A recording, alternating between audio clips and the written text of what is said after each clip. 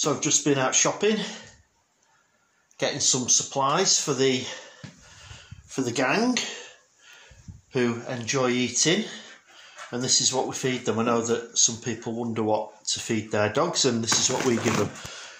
Our Spaniels have had this for years and all done really well on it. Eukanuba. This is the adult, medium breed, German Trockenfutter.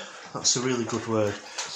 So they've always done well on this. It's chicken and rice for a long time. And the great thing is you can get it in puppy packs as well. So you can start them off with puppy, and that's what the puppy food looks like. And then when they're about 12 months old, you can put them onto the adult, which is this one, and they do mature and senior as well for when your dog gets older. It's a good source of protein, quite high. It's got a nice sort of greasy texture to it, so unlike some dried foods which really are dry, Eukanuba's got a bit of an oil to the like the feel of it. So that's pretty good. The great thing is it's widely available as well, unlike some foods which are a bit difficult to get hold of.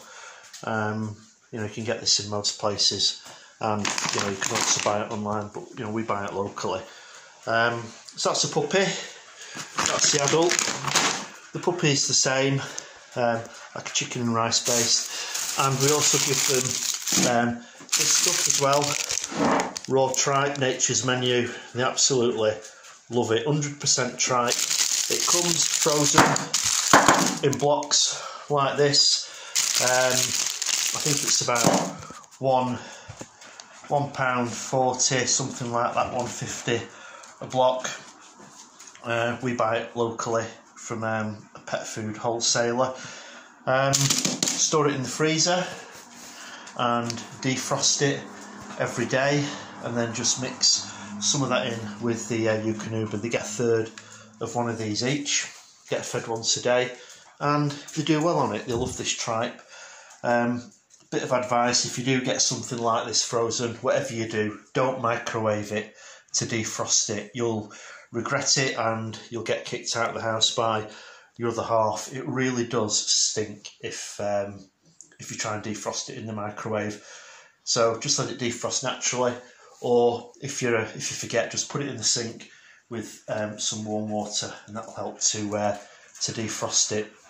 So we've got a pack of that for the freezer, some Eukanuba puppy, and a big bag of Eukanuba. So I rate them. We've fed a few different dog foods over the years, and this is the best sort. So I'll put some links in the description to help you to find them if you're interested. And I'd suggest you give them a try. There's lots of different foods, and we've tried a lot, but this is the one that's always been consistent for us, and the dogs have done really well on it. So thanks for watching, and if you've got any favourite foods that you'd like to share with other viewers, then maybe you could stick some comments down below, and just share your thoughts and experience of your dog food. Okay, take care. Bye now.